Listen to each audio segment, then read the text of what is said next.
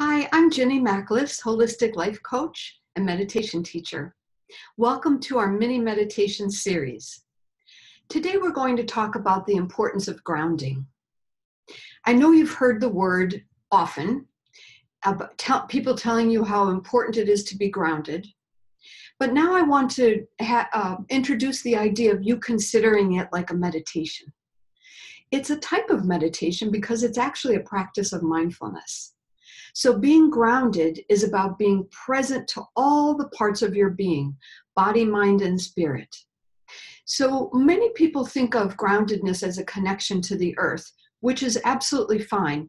That is a helpful analogy. I love the analogy of a tree. So when I think of a tree, how it reaches to the sky with its branches, and it goes down deep into the earth with its roots, the rootedness is the groundedness we're talking about. We can do that as people by grounding our energy not only to the earth, but by simply being aware of the densest part of our being. Our body, mind, and spirit are all different dimensions of who we are, and being grounded is being connected to the densest part of our being, our physical body. The idea that when we have connection to our physical body, we're offering a container for all the other components of body, mind, and spirit to be housed in. So grounding is important because what we're doing here is saying, here is my foundation, my structure. I'm here in my physical form, and this physical form is offering me the opportunity to experience life as a human. So let's take a moment to look at and experience what groundedness might be like. So for some people, it's this idea of going into a place of imagining energetic roots, connecting through your tailbone or the bottoms of your feet, all the way down through the floor, down through into the earth, just like a tree with its roots. That's one great way to be grounded. Another way is to just notice on an internal level the flow of energy, or bringing your awareness down from your mind and down into your body to your lower energy centers, to your hips, to your feet, to your legs. And by being aware of your body in that way and by directing your energy downward, it gives you the opportunity to be more connected to the physical component of who you are. In other words, being more present to that part of you, that groundedness part of you, allows you access to all the parts.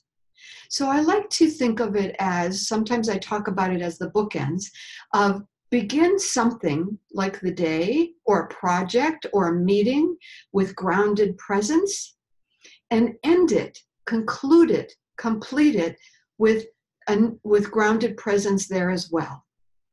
A beginning and end, just like the bookends that we used to use on a bookshelf.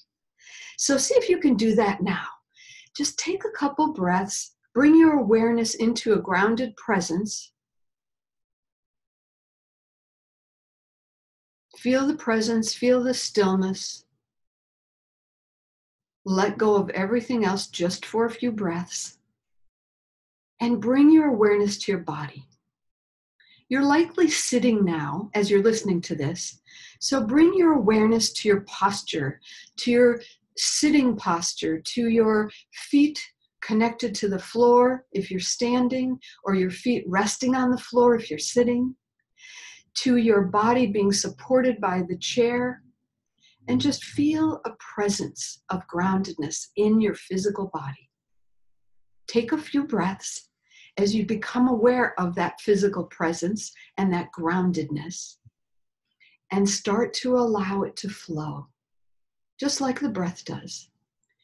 But instead of allowing any detachment from the physical, stay in your body. Stay grounded in your body for the next 3 breaths of our exercise. Feeling your physical body. Feeling your body supported by the chair. Feeling your feet connected to the earth, to the energy of the earth, of the physicality of your being. Be here now, in your body. Enjoy the experience of all of you.